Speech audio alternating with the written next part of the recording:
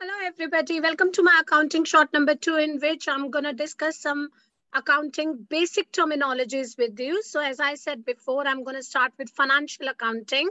So I'm going to start with the basic terms like statement of profit and loss, statement of financial position, statement of cash flows, leading on to what do you mean by capital, drawings, sales, purchases, cost of goods sold, and then assets, liabilities, how many types of assets are there, how many types of liabilities are there, and so on. So we are going to learn in steps. I'm going to share my screen for the PowerPoint I have prepared for today. So if you give me a second, I'm going to put it on slideshow. So you already know now the learning objective for today. So learning objective will be to understand the terms of accounting so that we have a strong foundation in financial accounting. So as I said in accounting short number 1, there are 3 types of financial statements which any business will have to prepare. The first one is statement of profit and loss. It's also known as statement of comprehensive income, or you can call it income statement, or you can call it profit and loss account. So there are various names of it. The second statement is statement of financial position, which is also known as balance sheet. And the final statement is statement of cash flows or cash flow statement. Now, when you talk about these 3 statements, statement of profit and loss, you prepare it for one accounting period. Now, accounting period is normally for 12 months. But if it's the first year of your business, it can be shorter or longer than 12 months. But normally it will be, or usually it will be prepared for one accounting period, which is 12 months. This statement will summarize all the transactions of the business during the year. So you have to absolutely list each and everything. It is like a video recording. So when you do the video recording, each and every movement of that occasion will be captured. In the same way, in statement of profit and loss account, each and every transaction will be captured. The next statement is the statement of financial position or balance sheet, as I said before. You prepare it as at the end of the year. So you can say you prepare it on 31st of December or 31st of March or 30th of June. It depends when is your year end. But you prepare it at the end of the year and it's like a snapshot. So when you take a photo, you capture that one particular moment in that photo. So a statement of financial position is at a particular date. So if you talk about the difference between statement of profit and loss and statement of financial position, statement of profit and loss will be for the whole accounting period. It will tell you the performance of the business in that one accounting period, whereas statement of financial position will tell you the position of the business as at a particular date. And finally, you prepare statement of cash flows.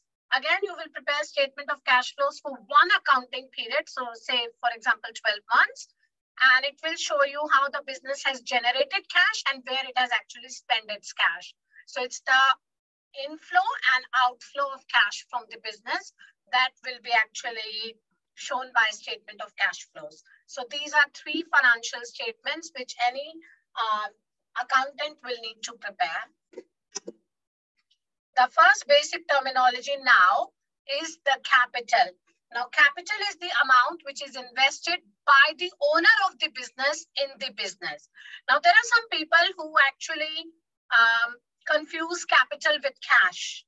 So yes, mostly owner invests cash in his business, but it can be invested in other shapes and forms as well. So if you start your business and if you start using the garage of your home as office space, that will be capital as well. And if you bring in some inventory in the business instead of cash, so some goods in the business, that will be your capital as well. So please remember, capital is not only the amount which has been invested in cash, it is in kind as well. But it is the amount which has been invested by the owner of the business in the business. The next term, drawings.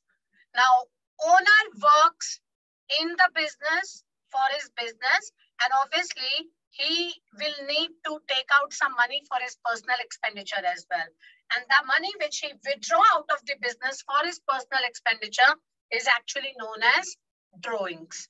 So drawings is the money which has been taken out of the business by the owner of the business for his personal use.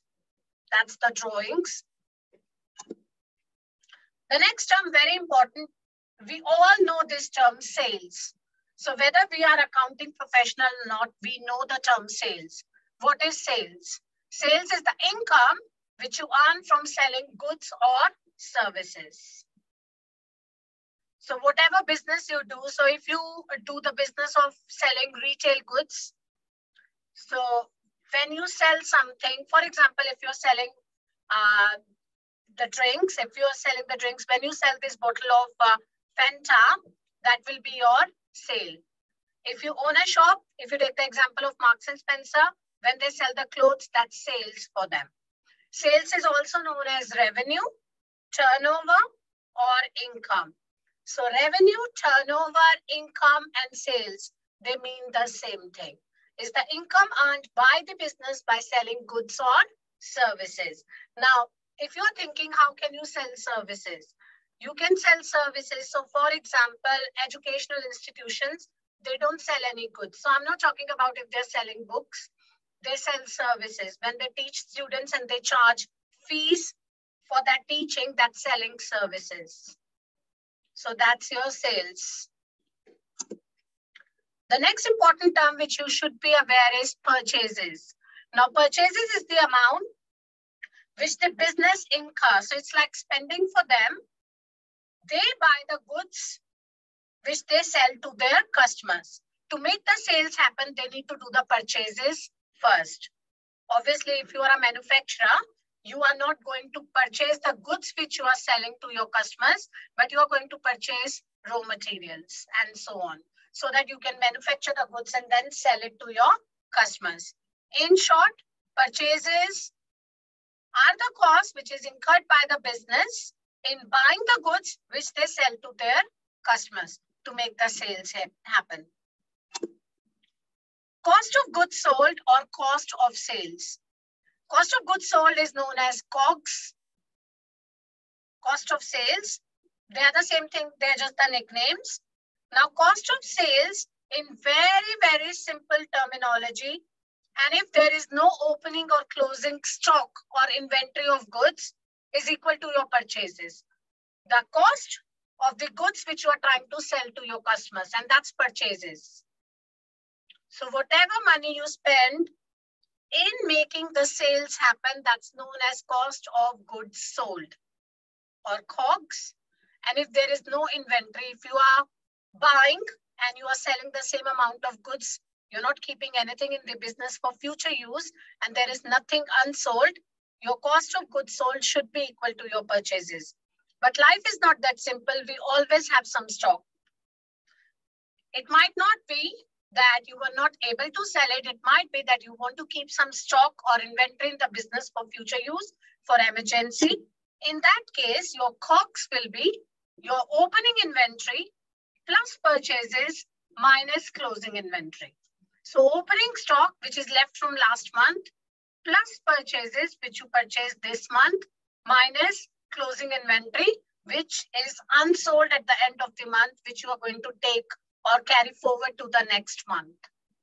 So if you have cost of sales, then opening inventory plus purchases minus closing inventory will calculate COGS for you.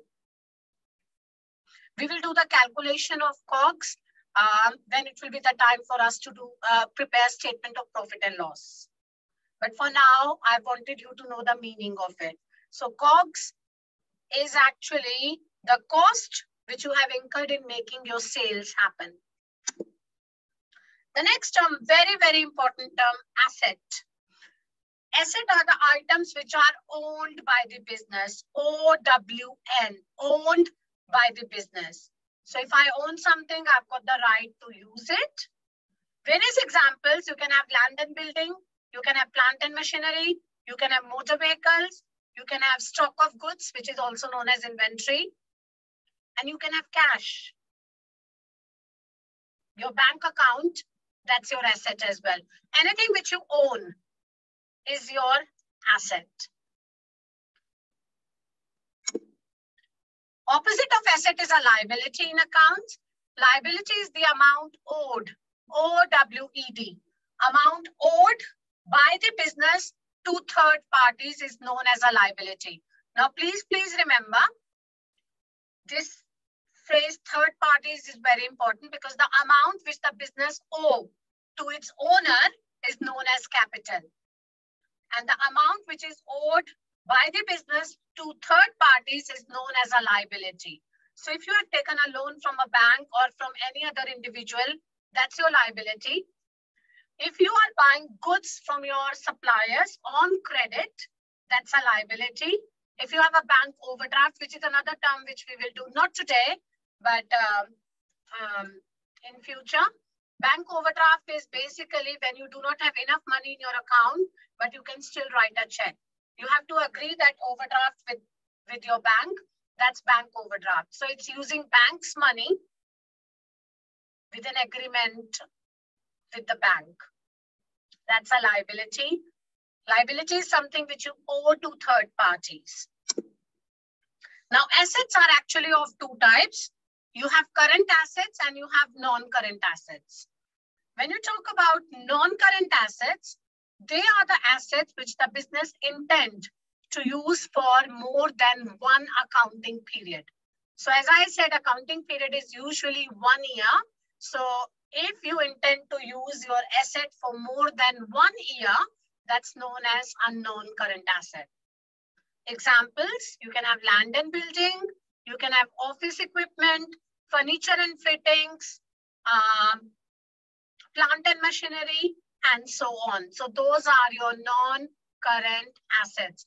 Anything or any asset which you intend to use for more than 1 year. Current assets, that's the second classification of your assets, current assets. These are the assets which are held by the business for less than 1 year.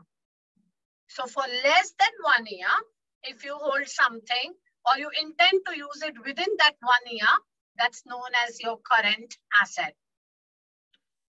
Examples, like if you have inventory, because you hold the inventory to resell it.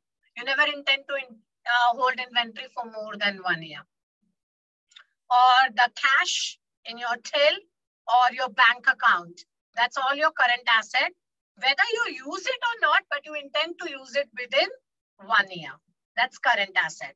So repeating, assets are of two types.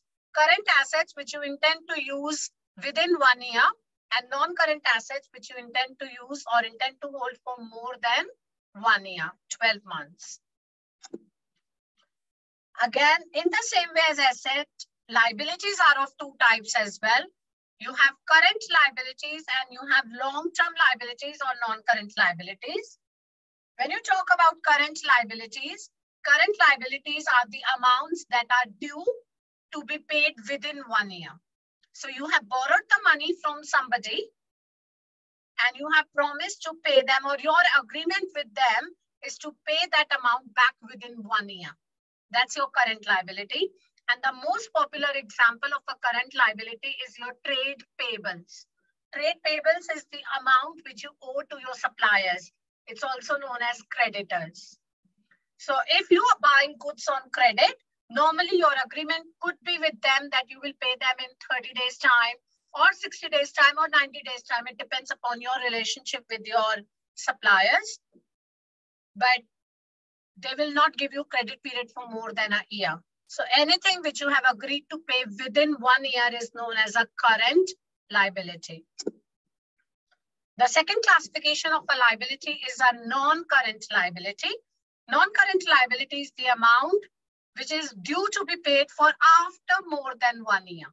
So if you take a long-term loan from a bank, say for example 5 years loan.